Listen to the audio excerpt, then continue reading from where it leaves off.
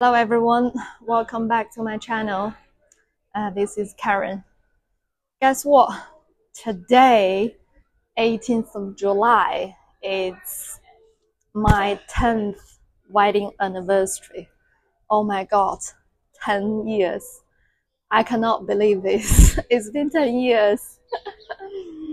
Yeah, so it's been very exciting 10 years, and I'm really grateful for what I got. And a massive thank you to my husband. He actually gives everything to me and kids, so I'm really grateful. And again, I just simply want to talk about marriage in this video. I think life is not always sometimes as easy as we think. I'm sure everyone, if you've been married for 10 years and 20 years and even 30 years, you agree life is not easy and marriage is not easy. But I think the main thing is as long as you stay together and you support each other, you love and care each other, I think all the challenges and all the difficulties are not issue. You can do it together and you can go through it together. I think in life, for many people, is when we have difficulties and people start arguing, and when we have disagreements and people start arguing and getting angry with each other and getting pissed off with each other, so they fight, and and that's where problems come up.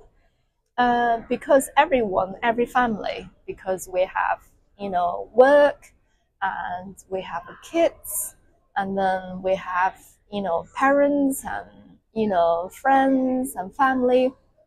So sometimes life is not easy. I think we all agree sometimes life is not easy, and people do argue and people do disagree with each other. And, because this is just life. Life is not always fairy tales, isn't it? But I think the main thing is when we are facing challenges and when we argue with each other, we need to learn how to calm down. And I think for me, a few advice I would like to give. Number one is just be careful what you say. So first one is your language and the words you say. We know sometimes people physically hurt each other. That's violence, right? Physical violence. But I think like language is also another one, can hurt people more than physical. That's for me. That's how I think anyway. So sometimes when a couple argue, and then one could say to each other, "Oh, you're the worst husband I've ever seen. Oh, I've never seen a dad like you. You're just, the worst father in the whole wide world." Or even something worse than that. Sometimes we say something, we feel, okay, I say something. You kind of like, okay, in this round, I'm the winner. And many people think like that. But when you use a really horrible language to hurt your partner and the other half, it's really not nice. I know when you're in that mood, when you're really angry, anything can come out from your mouth. But be careful what you say. So just bear in mind, do not hurt people, even though you're not physically hating someone. But all the words, all the language you use can hurt people more. Yeah, so that's the number one thing I would say. I think number two is try to be calm as possible as you can. Deep breath and think about the positive thing and think about the nice thing, and think about why you fall in love with this person in the first place. For me, I'll never ever forget one night me and my husband and two of our Irish friends we sat in a restaurant in China in Beijing. We were having drinks and having something to eat, and we were laughing and laughing for ages for the whole night. Even the next day, my cheeks were hurting because I laughed that much.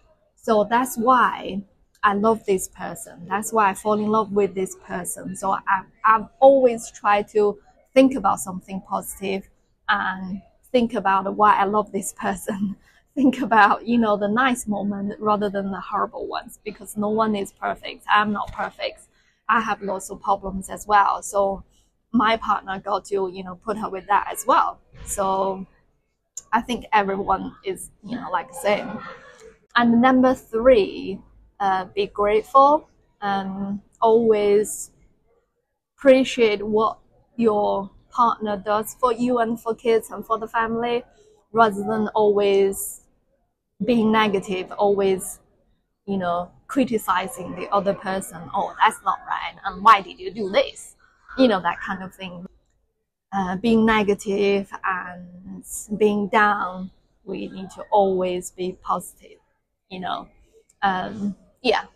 And the last one, be supportive and love and care each other. Um, it's not always easy because when you've been married for 10 years or even longer, you sometimes forget about that. You take things for granted, but let's always be supportive and support each other. And then it will be good for the family, it will be good for kids, it will be good for both of you. And yes, so that's my just a very simple advice. Yeah, 10 years marriage. What about you? How long have you been married? I'm sure many people been married much longer than us, 10 years and 30 years. And you have some amazing stories to tell, or much better advice than my advice.